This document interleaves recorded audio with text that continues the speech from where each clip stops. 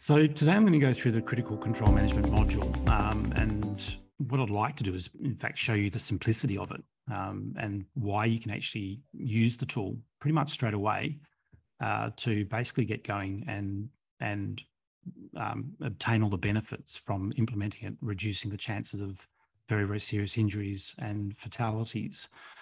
So it's not, there's often a lot of mistake around critical control management, and it can be very, very simple to basically make it a straightforward sort of process. So I'm going to just introduce the tool to begin with, and then I'm going to go through the graphical bow tie. I'm going to go through verifying critical controls, and then showing you how you report on the fact that you've verified critical controls. And then also looking at how it integrates with other parts of the system. Now, you can use critical control management as a standalone module or with other modules within the myosh system. And so it can interface with, pretty much any other system. So what I'm going to look at here is I'm going to basically show my my screen, and on my screen you should be able to see the list of unwanted events, basically. So when you're looking at CCM, what you're identifying is basically what are the unwanted events that could occur that could cause a fatality or serious or long-term injury. And when we talk to the authority bodies like WorkSafe and those different organisations, one of the first things that they now come in and say is, what are your critical events? What are your unwanted events? What are the things that could cause fatalities? And there's generally not a large number of them. So when you look at risks within an organisation, you can go on forever. You could be having hundreds of risks that you identify. That isn't the process here. What you need to do is you need to identify just the ones that are high risk, the ones that will cause the major problems. So that's what's listed here. Some are under review, some have been assessed, and they're all got the green status at the moment, which means they're all going fine. I'm going to go into this particular one. So once you've identified your unwanted events, what you need to basically do in simple terms is you need to identify the preventative controls. So they're the things that will basically prevent the unwanted event occurring. And you need to identify what they are and record some information about those. So the other thing you need to look at is also look at your mitigating controls. So they're the things that basically, after the events occurred, in the unfortunate situation it does, how do you prevent the severe consequence of the fatality or the permanent disabling injury occurring? So you can liken that to, for example, seat belts in cars. That would be a mitigating event, and the unwanted event is the actual car crash itself. So I'm in a critical risk assessment at the moment. When I'm in edit mode, you'll see a series of things, fairly simple. You've just defined the actual scenario, you've defined the associated hazard, you risk rate it with your risk matrix, which is configured to what you have. And then basically, as I mentioned, you've got the controls here. So if I open up a control, I can just simply click on it and it will actually open up the control document. Once I've opened up the control document, I can then go through and look at some details of the control document itself. So again, it can be relatively simple. And each of these documents can have their own workflows. So you can have approval processes and review processes and all of those sorts of things. You can have a control owner. But again, you don't have to. You can keep it really simple. And you can expand it later if you wish to.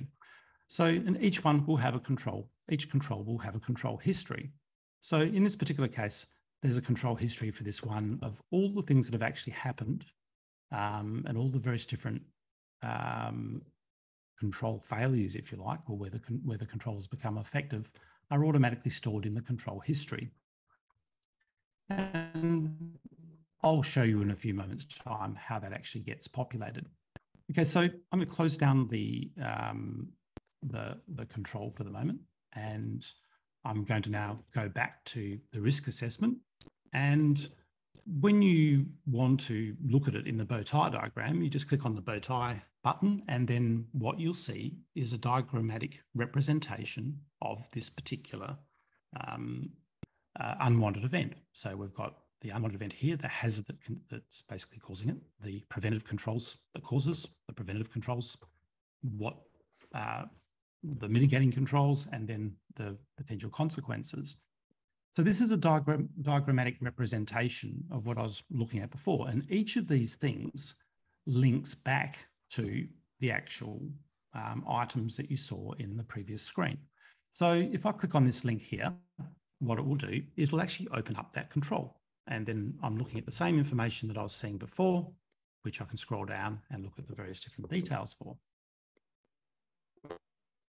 Now, the other thing you can do from here is not only can you see the representation of what was in the list of unwanted events and controls we saw before, you can also build these from scratch as well. So in this particular case, you can basically just type in the information into these screens. You can add your causes. So I'm just going to say no barriers. Okay, and that's basically added a cause into the system. And then I can just go through and add my controls. So I'm just going to type in control here for the moment. And again, you can then add more controls as you wish to.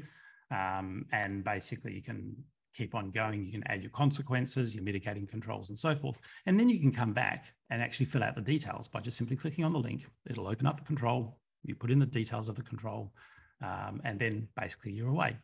Now, this you don't have to get it 100% right.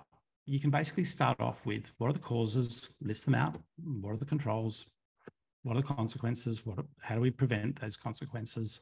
And as you see new ones pop up, or as you identify things, you can just simply add and build to it. So the way I look at it is it's not something that you don't have to be a perfectionist from day one, because if you are, you probably won't start the process for a very, very long time.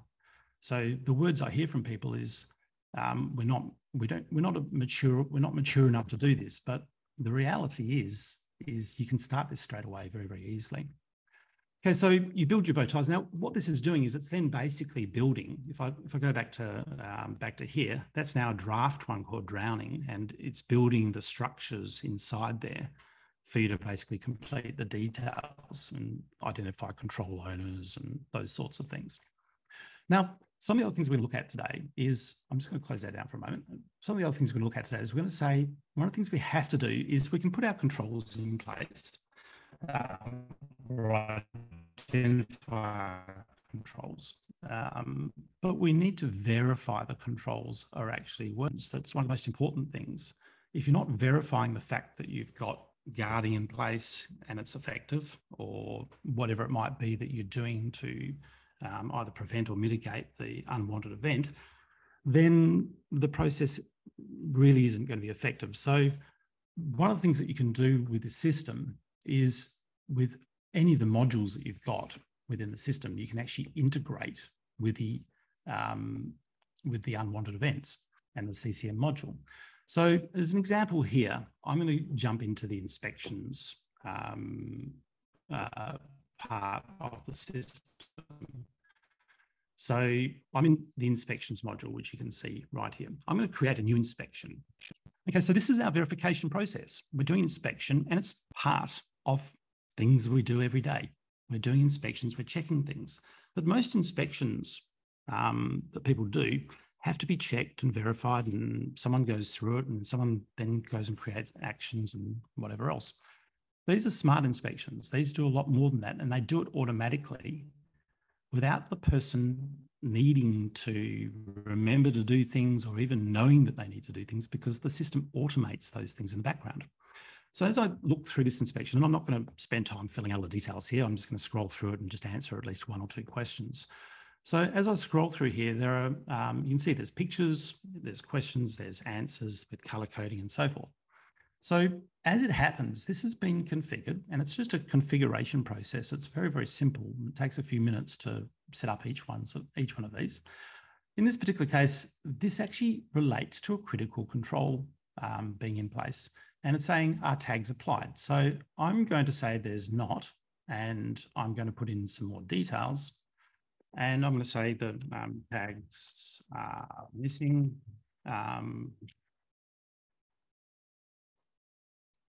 So I'll put some details in there. Now, there can be other things you can put in there. If you're when you're doing this exact thing using the mobile app, which can work online or offline, basically you can also take pictures at the same time, which would then go into the entire process. So this looks exactly the same on the mobile app, except there's a little bit more functionality with the ability to basically take pictures as you go. So these questions may or may not relate to critical controls or not. So you can decide what is a critical control verification, and basically it means that you don't have to have one inspection to check all your critical controls. You can basically embed it into your existing inspection process.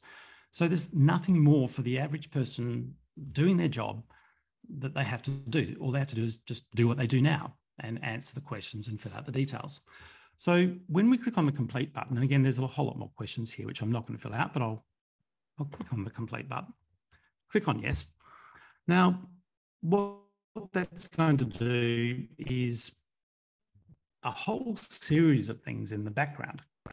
So one of the things it's doing is it's basically updating the CCM module to show that we've actually to indicate that we've actually had a critical control failure. So if I jump over to CCM, that before I didn't point it out, but that before was green like all the other ones. It's actually now gone to control issues. So it's identified that we've got an uncontrolled event that has some control issues. So I can then go through, open that particular item, and I can say, okay, I wonder which one of those has a control issue. So when that opens, I can now see that that particular control has changed status and is red. So immediately I can see that we have an issue with the isolate and de-energize lockout, which was related to that question that I answered. So I can then click on that, and I can then see more detail about what's actually gone on. So if I go down to my control issues, what I'll see is a tag was not attached to a piece of equipment. So any information that's stored in that inspection can actually get pushed through here. So, and the comments were a tag was missing, stop work. Now, if I clicked on this link here, it would also take me to the actual inspection itself. And I would then basically be able to see further details of that inspection. Now, as I'm working in the background, my mail is actually beeping at me, and there's other items that are popping up. So there's things like emails that are being sent to my inbox to tell me that there's a critical control failure. And in fact, on my mobile, I've just received a push notification that's telling me that there's a critical control failure. So basically it's ringing the alarm bells. We've got something, a controller's failed. Now, the other thing that we can do now is if we go back to the actual event, the actual bow tie itself. So I'm just going to open up this bow tie again.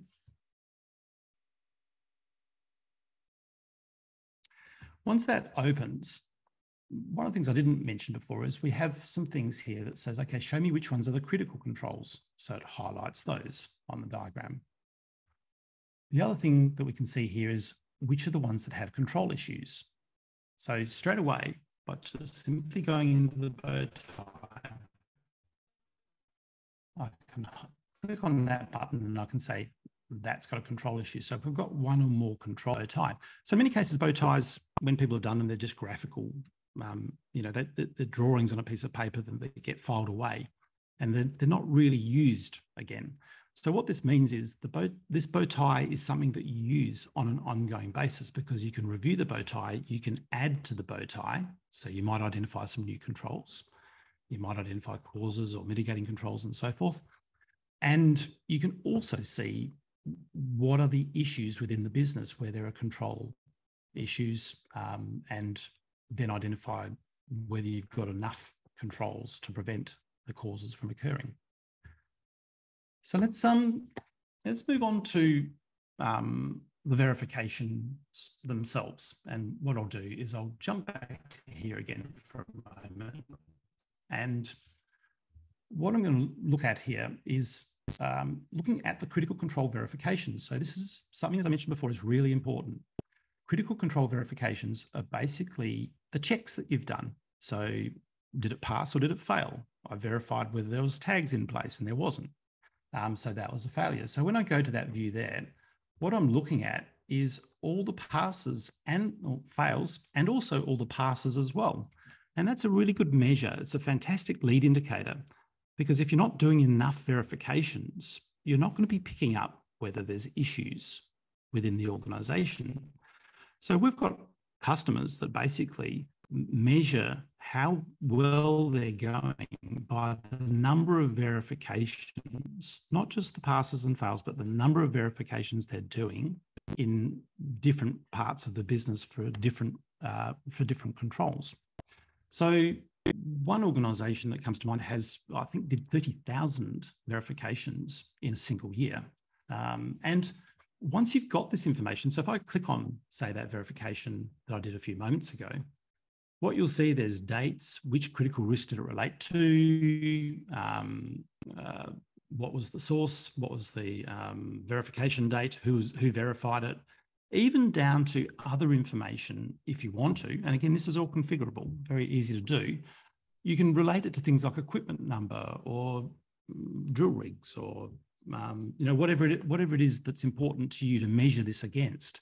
So one of the things that you'll be able to do here is you can, because it's creating all these documents, it means that you've got a way of reporting this information to on an ongoing basis. So if I jump to the dashboard, and this is our standard dashboard built within the system, and you can create tabs, you can build your own widgets. Each page can have multiple lines here. So I've jumped straight to the critical control verification tab on this dashboard. Now I can see where the fails have occurred. And if I want to, we've got 3 fails here. And management look at this for the organizations using the system. They look at this every single month and throughout the month. And they're looking at it to basically say, well, let's see what fails we've been having. But they don't only look at it for fails. They also look at it for, are we doing enough of these things? So I'm going to click on this one here. And basically what that's going to do is it's going to drill down into the 3 fails that we've had for that piece of equipment. And then I can drill down further and go into the detail of the verification, so I can get more information about the verification itself. So management don't need to go and drill down into all of the things that I was looking at on the left-hand side here. They can just simply look at the graphs, do the analysis on it, and then start asking questions about whether we're doing enough of these things. Why aren't we getting any failures? Are people just doing tick and flick on the inspections? So it allows you to do a lot more analysis on what you're doing. Okay, so some of the other things that are happening in the background. So while we're doing that, if I just click on actions, and again, this is configurable. You can configure this to whatever modules you've got. And you might configure it to any of these modules on the left-hand side, or in this case, actions. So what I've got here is an action. An action was generated and it was highlighted with a high priority and it was assigned to a particular person. So when I click on that item there, what that's basically saying is we need to urgently investigate a tag that was missing on a particular piece of equipment. It's assigned to a person.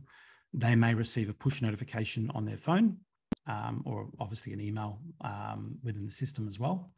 And then they can obviously go and investigate and find out what's actually going on there. Now, it can also be integrated into other parts of the system as well. So as an example, if we're looking at, say, incident reporting, what I've done here is I've opened up an incident report. So someone's reported an incident of uncontrolled release of water causing a near drowning. Okay, so if we go through the list here, you can see there's a series of questions again, also very highly configurable. And one of the questions that we configured here was, did this incident involve or relate to a critical risk? So if I choose yes there, and I can go through and select the critical risk. So in this case, it would be drowning. Now, when I progress this in the workflow and continue with the investigation, then that will ring more alarm bells because we've actually had an event that related to a critical risk occurring. And it will also go away and update the critical control management system and change statuses to make sure people are aware that maybe we don't have all the controls in place that we need. And then you can start saying, or maybe a control failed. So there can be more analysis on that. And that can also trigger things like a more thorough investigation. So you might need to do an ICAM investigation or some other sort of root cause analysis when these sorts of questions are basically answered. So just in summary of the different things that I've looked at today, basically what you're looking at here is a really, really simple tool. It's something that you can get started with and build bow ties that build those underlying structures. So you're basically adding information to boxes here and then going into the forms and just filling them out and using this as an ongoing continuous improvement process where you're continually reviewing the controls, continually identifying causes and consequences, putting in verifications in place, and adding more information as you need to, as opposed to saying, well, we can't quite get there yet. We need to identify all of them first. So very, very simple. Identify your unwanted events, identify the things that are going to prevent them from happening, identify the things that will mitigate them if they do happen, build the bow tie and add to it over time. Okay, are there any questions, Sarah? Okay, let me unmute myself. No, I'd like people to add questions to the Q&A panel if they have any. I have just shared a link in the chat there. It's just to a web page. We are having these webinars once a month because just to help people get informed. If you want to join another time, there'll be another one next month. There is this whole page actually goes through the process very simply. So there's a case study from one of our clients here. Further down, there's a very short video if you want to share that with other people that just covers the process. And as you go down, the elements are sort of summarized as well. At the bottom, there's a form. If you want to fill that in, then we can get some pricing to you, or maybe you want to arrange a personal demonstration for another time with some colleagues as well. So questions, I can't see any at the moment, Adrian. So that means you did a really good job. So yeah, if anyone wants any more information, it's best to just contact us. You can also email me anytime as well, and I can help arrange a demo or get any other questions answered. So Steve, can you type your question in the Q&A panel if you have one? Thanks.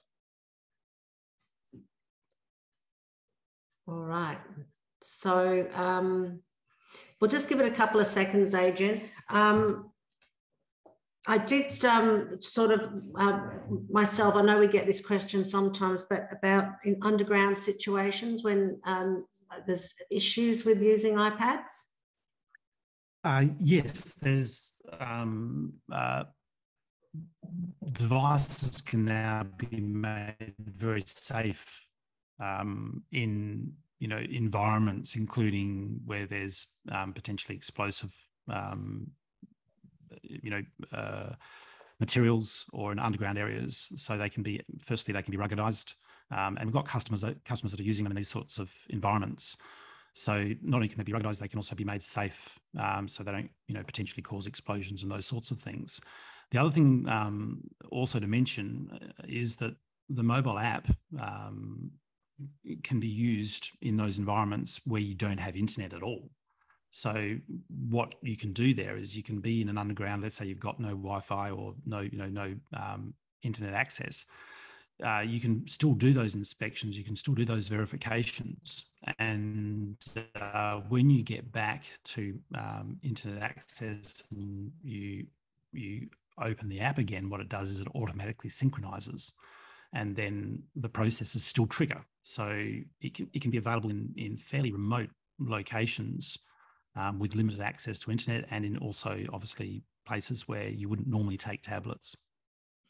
All right. Well, I think you just answered Steve's question, which was about using it in the field to do inspections offline.